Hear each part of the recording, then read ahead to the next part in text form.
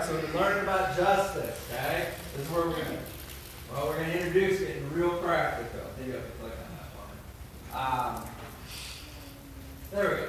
And what I'm really trying to help us understand is this. Who is responsible for justice in society?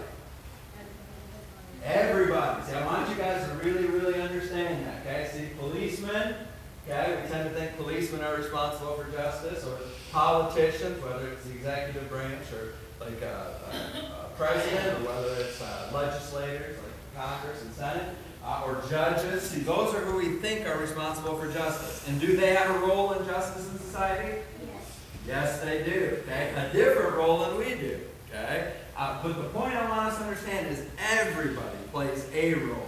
Okay, and that's why we need to understand what we are to do. And that's why, so in Micah 6 verse 8 says this: He has told you, O man, what is good. Okay, what does the Lord require of you?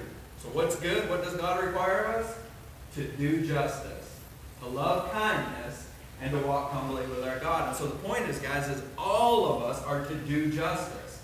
Now, that doesn't mean we all do it the same way, but we're all to do justice. So that's why we've been spending all this time. Now, I've really been laying out from Leviticus 5, verse 1, that sometimes it's a sin not to speak up. Okay, that's a very clear passage, and that's why I thought it was the clearest to really emphasize. It says, if a person sins, what's the sin?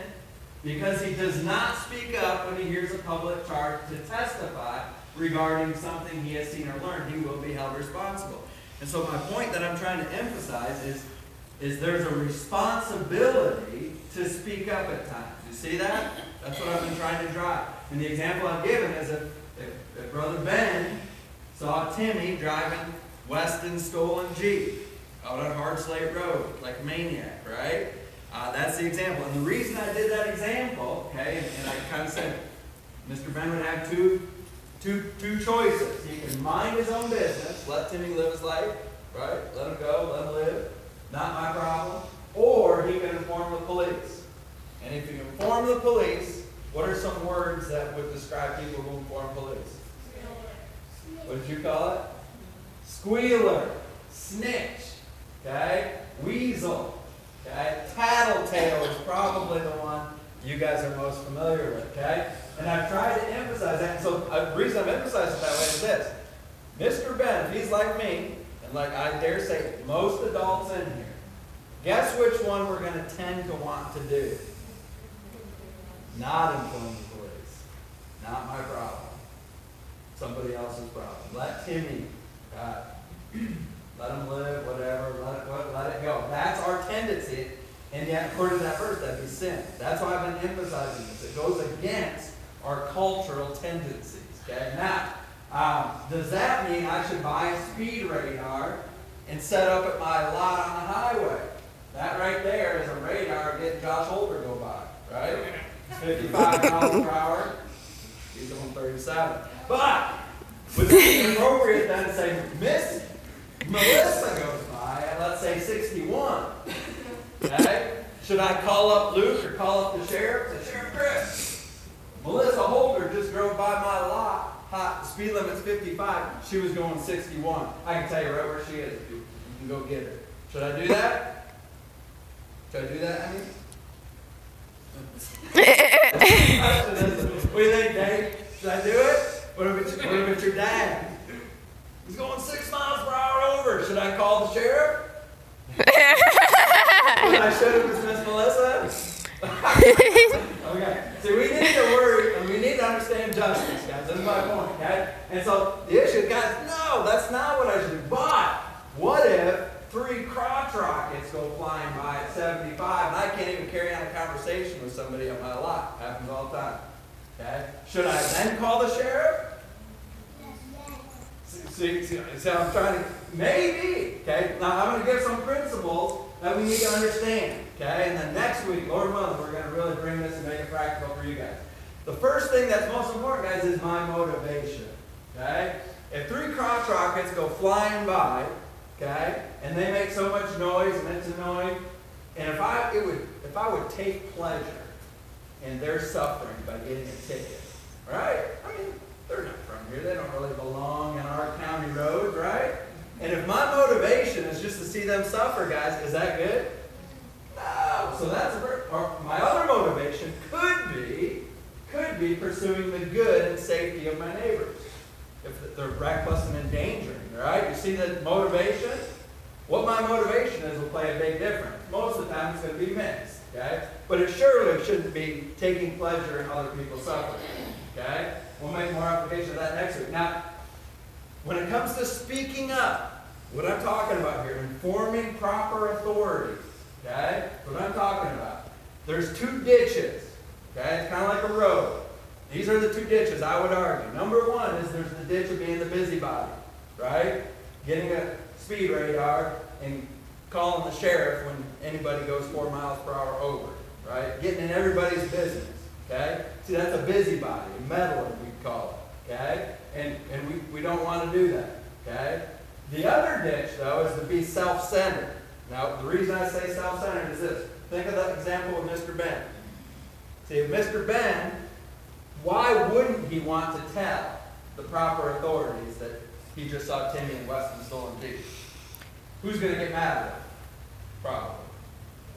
Timmy! Who wants Timmy mad at him? Not me, right? So that's one. Number two is everybody's going to see Ben then. Mr. Ben, everybody's going to look at Ben like he's a snitch. He's a squealer. I mean, who wants to be known as a snitch, as a squealer, as a tattletale? Huh? And then thirdly, he might be worried that, well, lots of people might be mad at me because people like Timmy, right? So you see why it would be easier than for Ben to say, you know, it's not my problem. Why should I stick my neck out just so Weston can get his Jeep back or whatever, okay?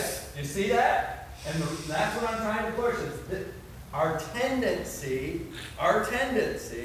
is to, not my problem, just not deal with it, not speak up. That's what I'm really trying to push against. Now, the goal of me pushing against it is not that we go into the other ditch on the other side. Okay? We'll talk about that more next week. But the thing I want you guys to see is, and understand is this. Who is responsible for justice in society? You, this is what I want you to understand. You are your brother's keeper. You are. You are your brother's keeper. That's what I'm trying to get us at. So, there's lots of principles I could give, but here's the point, guys. When it comes to speaking up, there are principles. Now, I can't open the Bible and point to one passage to let me, this is just Scott's wisdom, and I'm not saying the first thing you do is go to the police, okay? If you see somebody hurting somebody else, okay, you can do something yourself. There might be something there. So there's lots more principles than I can teach in children's room. But the point is this, guys. When it comes to speaking up, it's not getting in everybody's business, but there are certain principles we should speak up to. Number one, when you see other people destroying property, right? Think about Weston. Do you think he would want Ben to speak up so he could get his Jeep back? Yeah, that's what we're talking about. Okay? Hurting innocent people, we ought to speak up. Okay? Threatening others' safety, we ought to speak up. And this fourth one, highly subjective, nuisance to society. At what level? But the point is, guys, at times we need to speak up. Justice demands it. God desires us to. So, if you're smart, if you're astute, you'll notice that I did something preachers do a lot. Okay? And that is, Leviticus 5 verse 1 is talking about a public charge to witness, isn't it? But what have I switched it all to? Informing the police, informing proper authorities. You see, they're a little different, aren't they? I did that because I think the principle applies. Okay, but I want you guys to see the Bible commends at times telling proper authorities. And so we need to understand when is it appropriate to tell proper authorities. Listen, this is from Esther. It says, in those days, as Mordecai was sitting at the king's gate, Bigthan and Teresh, two of the king's eunuchs who guarded the threshold, became angry and sought to lay hands on King Ahasuerus. I don't know if I say Ahasuerus. Okay? And this came to the knowledge of Mordecai. So these two guys went to kill the king. Mordecai finds out. What's he going to do? He told it to Queen Esther.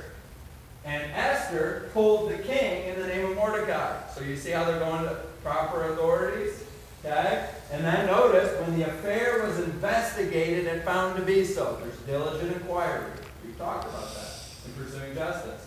But when it was found out to be so, the men were both hanged on the gallows. And it was recorded in the book of Chronicles in the presence of the king. And they were recorded. Later on, that recording came up because it was a memorable deed that Mordecai did. So the point I want you guys to see is this, guys. We live in an individualistic society. You know what that means?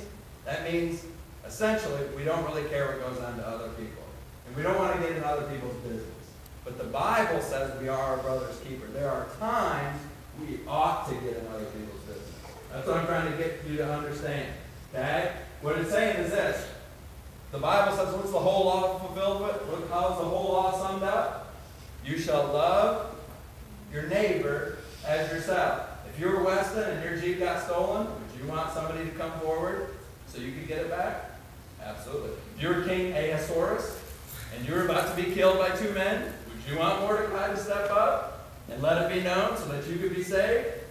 Yeah, see, that's what we're talking about, guys. So now let's bring it down to your level, because we're talking mostly more for adults. But here's the thing. If you're talking about informing proper authorities, we're talking about tattletailing. How many of you guys have ever tattled on somebody else? I think everybody. See, I figured this is super applicable. So let me ask you this, guys. Can you tattletale to the glory of God? We're not going to end. We're going to end with a question. You guys need to talk to your parents. Parents, I'd encourage you to talk to your kids. And next week we'll look at this. The two questions. Number one, if it's good, right, and just for adults to inform proper authorities of wrongdoing, does that mean God wants you to be a tattletale? You don't have to answer now, but you're going to have to answer next week. And secondly, if it's yes, what are the biblical principles that should guide tattletale? If God wants us to, how do we do it to the glory of God? So let's pray and ask God to give us grace that we would think through these things and understand and live our lives for His glory. So let's pray. Dear God, we thank you again for your word, that it's a light to our path. That even though we live in such a dark world and a confused world, and a world that seeks justice while pursuing injustice and calling it justice, Lord, help us to keep our minds and our eyes focused upon you so that we would truly honor and glorify you in our lives. So help us to that end, we ask. We thank you for your word, your guidance. Thank you most of all for the forgiveness of sins in Christ. Help us to love and to trust and to walk obediently with Him. We pray these things in Jesus' name. Amen.